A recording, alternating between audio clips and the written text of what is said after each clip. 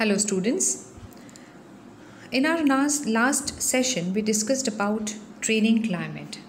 We've already discussed what are the 6 elements that makes a good training climate, that is clarity, commitment, standards, responsibility, recognition and teamwork.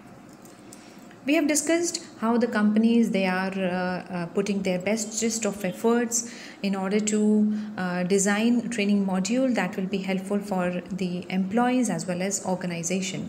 So basically it is a capital intensive thing, but it is very important for personal growth as well as the organizational growth. Now if we see, the elements which make training climate are first of all managerial support. Okay. Now what kind of managerial support will be important for the implementation of training climate? First, supervisors give recognition and credit to those who apply their knowledge and skills to their work. Okay. See, climate will be positive when everyone is having the notion that whatever they are doing is helpful for the organization. Now if the supervisors they recognize the work of the employees who have undergone training, so they will be motivated ki yeah, whatever I did was of some use and it was not futile. For example, if suppose our office staff is given training on working on Excel, Microsoft Excel, okay, and if they present some computerized report using Microsoft Excel, so this effort should be recognized and appreciated by the supervisor. Okay, they should be recognized. Then people who are not submitting computerized reports and not using Excel should understand that this is not what is expected out of them by the organization. Only then people will be positive. Okay, when they will be recognized and given credit to whatever they are doing. Then supervisors match associates' needs for personal and professional development with opportunities to attend training. Now it is the duty of the supervisor to understand the individual need of his or her employees, and accordingly they should be sent to the training programs. For example, if we have a marketing team and the supervisor realizes that out of 10, 3 people are weak in communication, 2 they lack in subject knowledge, and 1 is not very conversant with the report generation. Okay, so instead of having one training and sending everyone for that training, the individual needs should be identified and accordingly they should be sent. Okay, if possible, if they have these number of trainings being organized. So what will happen? It will bridge the gap between what is actual and what is desired, and then it will be very helpful for them. Okay.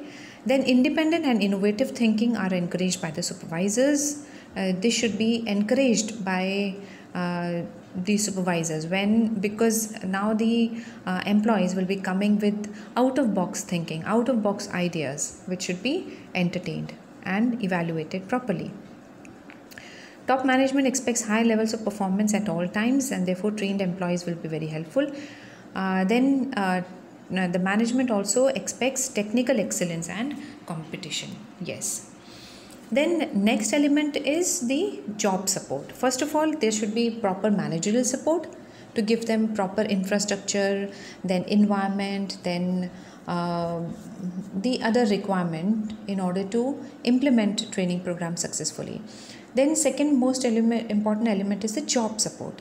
Gaining new information about ways to perform work more effectively is important in this organization. Okay, means it should be like whatever you have learned, you should be able to implement it also. For example, as I gave you example, that if someone is given training in computers, okay, when he comes back to his office and he is not given that infrastructure to implement what he has learned, then it is of no use.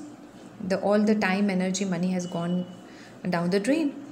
So therefore the job should be such that it actually accommodates this new knowledge learned. Then job assignments are designed to promote personal development. Okay, then it should be such that people should feel that they are growing. Only then they will be motivated in doing that work.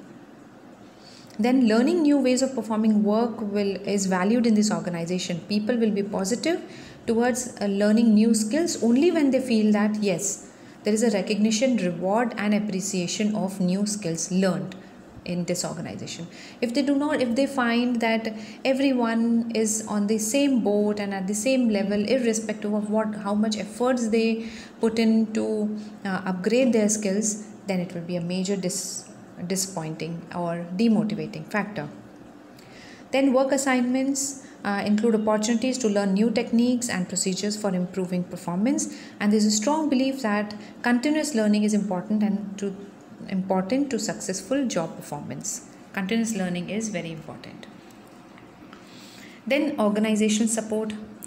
Okay, then organizational support, what kind of organizational support will we require?